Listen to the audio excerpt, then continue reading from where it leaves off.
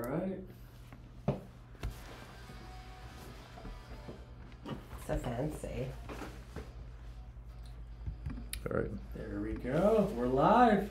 Not yet, but close. Oh. I noticed that intro music wasn't playing, so I'm going to hold my headphones right here to the microphones. Is that how Is you it? know where you're Yeah, at? It wasn't play? Oh, that's not good. Yeah. Welcome, everyone, to Limitless Lifestyle. I'm your host, Eli Haddad. I am the founder and CEO of Lifstyl Real Estate, and I'm here with my good friend, Kush Rathod. And we have a special guest today, the managing broker of the mothership of Lifestyle instead of flagship. Somebody told me to change it to mothership. To the mothership, Jenny Jackson. Welcome, Jenny. Thank you. Welcome to the show. Thanks First for time joining ever. us. This first live feed? First time ever. Oh man, Ever, this is a ever, way to ever. lead by example. Way to lead by example. I'm going out of my box. Yes, Yeah, you are, but you're doing great. You're doing great. We're doing great. It's pretty easy. I think I can turn off that monitor if it makes you feel better. So it's I don't know what to look at. you can look at me and look at the camera over there, but yeah, thanks for joining us. We've been having a lot of fun with these shows. Kush, you want to start us off with some questions? Absolutely. So right off the bat, what's your favorite thing about being a broker? I think the favorite thing that I'm learning how the business works. Mm-hmm. Yeah. The flip side, I've been on the agent side for a very long time. So I'm enjoying that. I'm also enjoying being a part of a leadership team and helping grow. And I like talking to agents. I love giving advice. Very good at it. Yeah. Absolutely. You're great at sharing, absolutely. I've seen yes. it. I've seen like you talk with other agents and like when they leave your office, they have a smile on their face, or like they feel like they've learned something. You know. Oh well, thank you. That's very nice. I'm very what's the word? Observational person. Yeah. Yes, I'm just ready to grow that next part of my business. I've been selling for 17 years. Wow. This month. Oh, All right. congratulations. Yeah. All right. So that's a long time. I always You got knew. me by 2 years. Okay. You have it by 15. Okay. I always knew I would get my broker's license after my son was done needing me. So now he's 17, driving himself around, and Big boy. I have more time. All right. That's good. So that's why I started selling, was to be available to my son. So what got you track on to becoming a broker was you were one of our most successful mentors. Tell us about what the mentoring program has meant to you as being a mentor, and do you feel like it's rewarding, or give us your feelings on the mentoring new licensees and what that means to you. Well, I enjoy mentoring and bringing new agents in. We were all new once. There's some mentors that come in with a few years experience, and you just kind of help mold them into the next steps of growth, which, that's one thing in real estate. Your first day as a realtor, there's no real first day job description. What are you going to do first? That's true. And so it's all about creating a plan, and I'm great with plans. Yes you are. My husband will tell you I have a list for everything. Nothing wrong with lists. Yeah. It's organization. So I like to show agents how to get started from the ground up. First thing, they really need to do is the CRM. Yes. I didn't get into a CRM until about 5 or 6 years into my business, and then it's scrambling to catch up. So I think that's the most important thing. And then just, guiding them on where to find business, how to talk to people, learning how to do a buyer consult. You have to in this day and age. Set the expectation, because that will make the difference in whether your transaction goes smoothly or not. Absolutely. I agree. Totally. I think the buyer consultation, we've had the conversation with other people that we've interviewed, is that expectations is everything, and it makes your job 100 times easier to just set that on the front end. Yep. So give us a success story about one of your mentorees. Yeah. Well, you all know Karen Gibbs is one of my former mentees, and She's actually starting to help me a little bit in my business and some of the outer counties, things I can't get to. Nice. And so I feel like I'm still kind of guiding. Yeah. Because she has a lot of knowledge in the Frankfurt area, Georgetown, where we've gotten some referrals, and even say Harrison County and lots, and so she's able to teach me something, which Nice. is kind of That's cool. good. But I'm also teaching her how to manage some clients in difficult situations. So it's a win-win. That's Nice. good. Yeah. It's like this environment promotes the sharing and care for others mutually. Yes. You know, it's not Yes. like one way. Yeah. You know? Uh-huh.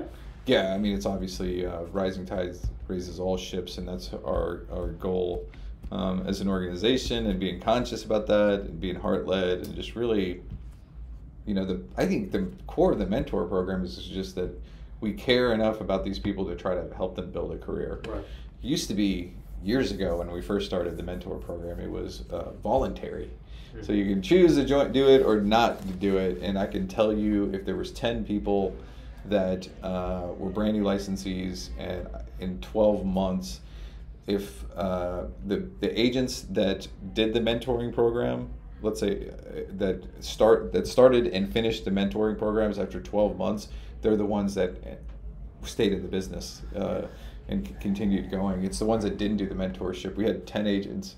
Half of them did the mentoring program, half of them did it. I can tell you, of the people that did the mentoring program, 4 of them were still in business a year later, and the other 6 people were out of business or had to go get a second job.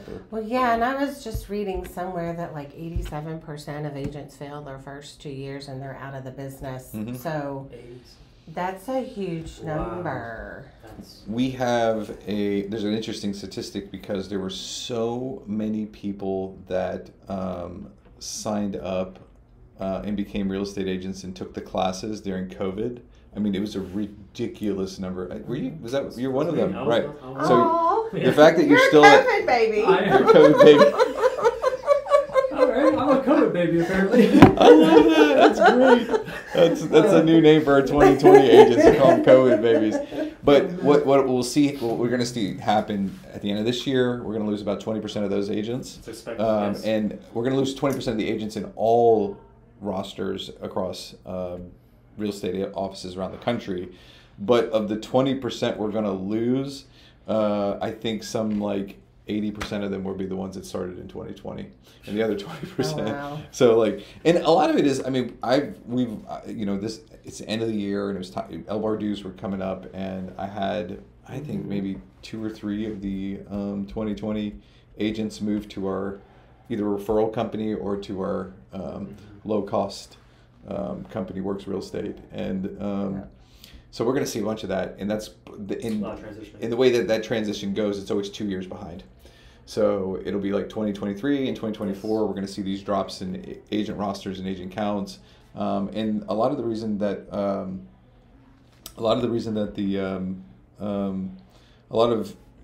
the transactions per agents are down just because of the massive number of real estate agents there are. So markets 1.6 million agents. agents. 1.6 million Well agents. over 1.5. And how many? I can't remember how many houses were sold, but it was something. The average was like two transactions per agent or something crazy like that. But you can still find success in the market. Absolutely. And it's by learning to prospect, Mm-hmm. Yes. qualify buyers and sellers. Yes. And so I know we've been offering classes here on that same thing. And, you know, I remember I started in 06, 05, something like that. So it was like really hot. And yes, and then the next year it went, whew.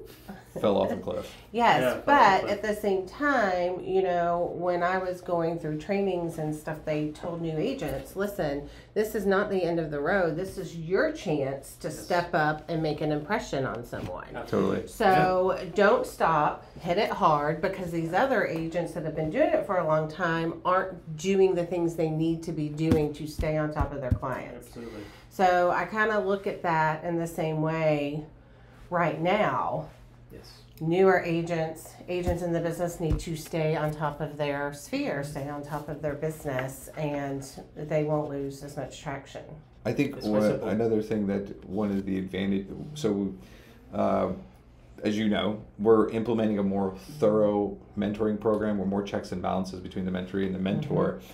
Yes. One of the selling points that we're going to do to entice more mentors, because we pay the mentors based on the income of these mentorees so that they're invested in these agents, because they're basically being the broker and all the little broker things that needs to be trained.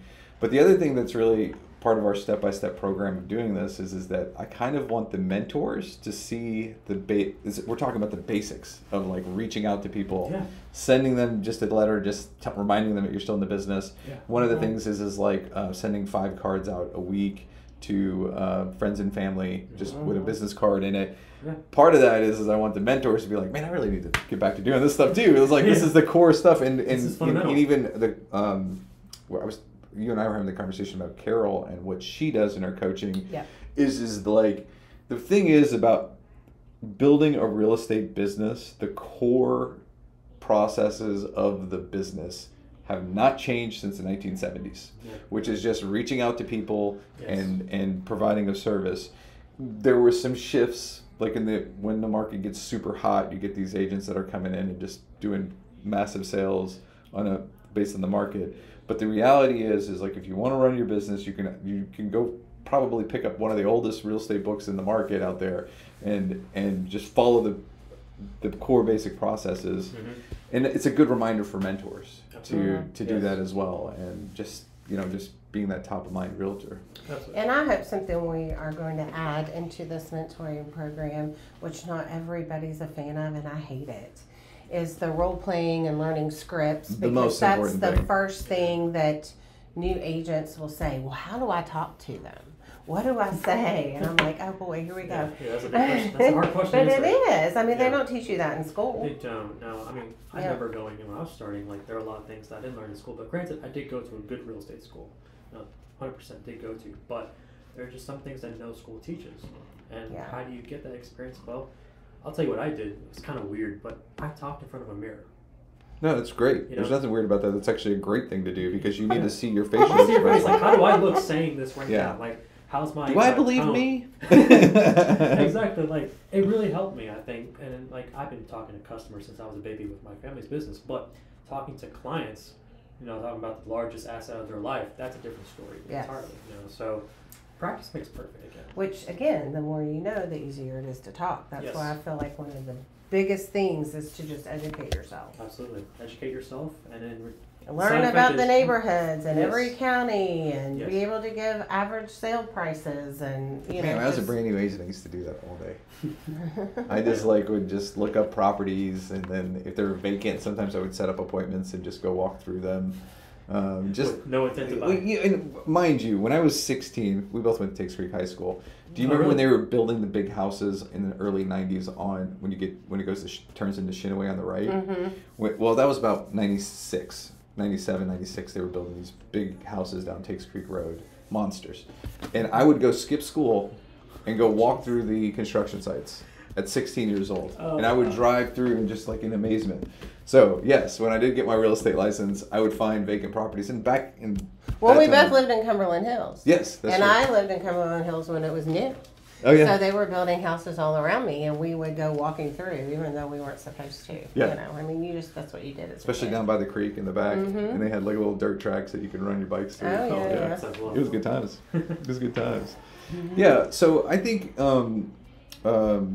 back onto the subject about new agents and the core basics of real estate. I mean, that's what the mentoring program is all about. Is like getting back to the basics. And the crazy thing is that every time there's a big market shift, all these real estate coaches do the exact same thing. They go back to the basics. Back to the basics. It's like, when the market's hot, everybody can get as many buyers, clients as they want. I mean, right now we just don't have the listings for it. And when you're not busy, the best thing to do is go to a class. You can always take away one thing you didn't know before you went into class. Yeah. There's always one thing you can learn. I agree, 100%. Whether it's big or small, it's one extra piece. I agree. It's a missing puzzle piece, really. Yeah, I think... I mentioned this before on our show before, but the agents that come in with the most amount of questions are always end up being the most successful, because they just have this hunger to learn. So one of our core values of our company is coachability. So when we want agents that were willing. We wanted to be like sponges. I used to drive. Coba Craig was my broker on my original brokerage that I worked for. Was a commercial company, and I was in that dude's office like 4 times a day. And I would just I would just want to learn. I just couldn't get enough. And then the other broker or the owner of the company was Ken Silvestri, who is like the man when it comes to multifamily in Lexington. And I used to do cold calls for him, and I was willing to do those cold calls because he was like, "I'll mentor you for a little bit." And mentoring is so important for every single industry and everything that you do. Like you can have a spiritual mentor, you can have your fitness coach is kind of like a mentor. Absolutely. I mean, even though they're labeled as a coach, but they're really guiding you through what you need to do. Guidance. Even personal mentors for whatever you do, maybe yoga mentor, whatever. Mental health. Yeah. And you know, the mentees that are always the more inquisitive do better, but my favorite is, but why? And then you answer, but why that? Why? Like the why, the constant why. And I'm like, okay. I mean, but it puts it back on the mentor, and that's how you learn. Mm-hmm. You have to dig deep and explain to them why, so that next time they know. Yes. And then someday they become a mentor and they ask why, or answer the why. It's a butterfly effect. Question about the new contract. I'm not a fan. I'm not a fan because I believe that we should have done an entire statewide contract. Apparently, politics got in the way of that, and I'm not going to blame any one person, but I think it's Kush's fault. I'll take the blame for it. It's Elbar's fault. It's not Glar's because they're mad because the contracts are written towards Louisville agents. They sell more real estate. I get it. No idea. But we need one state contract. What do you feel about the new contract? How do you feel the changes in it are what you would like to see? For one, it's longer. I like some of the changes. Mm-hmm. I think everything is spelled out to where this is where the length comes into play. Yes. Where I would, in my buyer consults, go through our contract that was 5 pages. Mm-hmm. And it would hit all the highlights, you know, of what happens, but then I would expand on if this, then that. Mm-hmm. You know, this is a possibility, if this happens, you know, and we kind of walk through that. And I think some of those scenarios are more spelled out in this contract so that the agent isn't the only one explaining that. It's like written out. Yeah. You know, if this happens, then this happens. So I think that added to the length quite a bit. And just some of the definitions. I think the guts of it are pretty good. It's just getting all of our forms now to line up and the listing agreements, contracts to line up with the new sales contract. So I think it's once all those things are in play, then people will feel comfortable using it. Yeah, I think it's getting there. My holdup isn't with the actual contract itself. Except that one part about the escrow checks. Outside of that, I think that's good stuff. But the other thing is that we have a fragmented industry. The reason that Zillow, Trulia, and Realtor.com were able to do what they were able to do is because we've been a fragmented industry. Right. And if you look at all these states, and because we're becoming a nationwide company, I get to go see how all these states are set up. Yeah. Oregon has one paperwork for the whole state, and there's more people in Kentucky than there are in Oregon.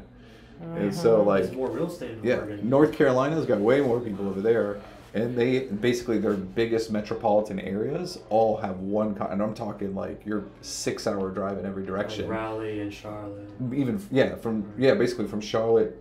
Even past that to like Fort Bragg, all of them use one contract, and then here we are in little old Kentucky with 156 counties, with more counties than any other state, 136 or 129, however many it is. But it's like we continue the fragmentation, and if we stay on that path, we just hurt ourselves in the long run, and that's where I think we're shooting ourselves in the foot. There is a slow increase in consolidation, I guess. Yeah. We are seeing more mergers happening. I think, though, the process is going to take a long time. Yeah. Yeah, I figured it would be before the end of my career, but maybe not. Who knows? Maybe at the end of my career. Probably. Hopefully you got 25 more to go. Hopefully you got 25 more to go. Kush, what's... Yeah, I mean, Jenny, maybe a final question. What's your favorite thing about Lifestyle? Oh, I love the people here. I do. Yeah. Everybody's very welcoming. We just have fun. We do help have each fun. other. Yeah, we do have fun. We listen to each other's long-winded stories. Events do happen here Yes, sometimes. yes. Tawanda's not the only one with great stories. You might remember Tawanda, ladies and gentlemen, from our previous episode. She was really good, actually. She was fantastic. Oh, We're gonna do a cut, like a quick cut of Like her a talking, reel, just yeah. like just a reel of her. Just Funny. it's Yeah, like, she's a if you come to the north side, da da da da, and then it'll be a whole like line of things. I really need to mess with it. That It's would gonna be be funny. fun. That But would be yeah, fun. thank you. I appreciate that. But yeah, I love the diversity in our office. We are a quite diverse office, yes. Yes, and everybody's has their different way of being in real estate. Yes. And so that's another area where I feel like we're diverse. Absolutely. Yeah, I think another thing I really like about our office personally is I love the entrepreneurship that we see, where a ton of our agents are doing Airbnbs, a ton of our agents are doing have their own rentals. Some have their own construction company. Construction companies, yeah. Patrick Doyle kills it with his construction company. Those are the things that I think that's like the coolest thing about our office is that we feel there's a bunch of agents that are willing to do that, and we have a bunch of big producers. We do. Jim Moore closed $13 million in the month of January. $13 million 1 month. That's a pretty good month. That's pretty Jim, good. I want to be like you one day. I was like, I just want to be your assistant. Can I work for you? Yeah, but so are you? One last question, actually, because we still actually have some time to go. How do you feel about our Limitless conference coming up? I'm excited. I think it's going to be a great time. Whenever we get together, we have a whole lot of fun. Yes. And it's hard to break up the fun to go home. So I'm excited to bring in Coach Burt, the speakers, and just hang out for the day, and all of us kind of talk real estate. Yeah. It's like a big It's happy good. family learning together, pretty much. Yeah, we have Jim Moore and Marty Preston doing their presentation about partnerships, with their referrals and building a referral-based business. Yes. You know, Jim, yes, he represents A high quality builder, but yeah. Yeah, but he also has a 125-person database that he runs his business out of, and is really, really powerful. Crazy, yeah. And I do believe we've got a marketing and branding specialist that's going to be coming on. She's going to be hopefully signed up tomorrow, and we're going to have some vendors there. And then most importantly, we do have a charity auction. Can you tell us a little about the charity? Yeah, so benefiting an organization called CASA, and all proceeds will go to CASA. And so, I mean, dress to impress, bring your checkbook. It's going to be a lot of fun. If you'd like to donate, Yeah. Yeah, if you like to donate, a silent auction item. Yes, Yeah. absolutely. I mean, if you're watching this right now, and if you have like an item that you think would be wonderfully showcased at our charity auction, please do contact us, because I mean, again, all proceeds are going to CASA. Nice. Yeah. June 9th, it's going to be start at 12, I think, and it'll go to 6. Yeah. And I think I've got everybody convinced into letting me do an after party, which may be there, maybe not. I'm going to have a DJ. We may spike the punch. Who knows what we'll do. But it is definitely going to be a good time, because I like to throw a good party. So we'll definitely have And that. Kush likes the spiked punch. Yeah, it's not alcohol I'm spiking about. But you know, and I think what's in Coach Burt, who actually I've been following since 2015. He actually really powerful message and really great processes in growing your business. He specializes. He actually started off just doing mainly business coaches, but a ton of real estate agents went through his systems, and he's got a bunch of cool stuff like daily planner books that I've used in the past. That's good. Yeah, there's a bunch of cool stuff, and then we're going to be doing some book giveaways from him as well, and then we're going to do early registration tickets, and we'll have a QR link for people to pay. You don't have to be a lifestyle agent to do this. That's the other thing is that this is open to everyone, and actually because Coach Burt, his focus is really about independent contracting, sales, business people. This is a great opportunity for people that want to sponsor and get some tickets and bring their staff in for it. So and hang out with the cool kids, right? Hang out with the cool kids. Absolutely, and I think that's the beauty of this conference is, again, we don't really care which office the agent belongs to. We're just here to learn that day, Like, that's the beauty of the conference, sharing the information, Yeah. Well, Jenny, that wasn't bad, was it? It was pretty fun, right? Yeah, as soon We as have it a gets beach started, behind us, right? I mean, I just look at the know. waves it's beautiful right here. ocean, Yeah. and yeah, it's just like talking to a microphone just jammed up your nose. And Okay, I that's can cool. cross this off my bucket Yeah, list. so I'm now done. you can do it weekly and start doing it for your own Weekly, thing. So, okay, yeah, woo. message from the broker. Yay! Well, everybody, thank you guys. Please Thank leave you us the all. comments. Thank you. Any subjects that you want us to talk about, we'd be happy to jump on here with you guys. And vendors, if you want to jump on here and be on the show with us, we'd be happy to have you as well. That's it. Thanks, everybody. Catch you next time. Thank you all.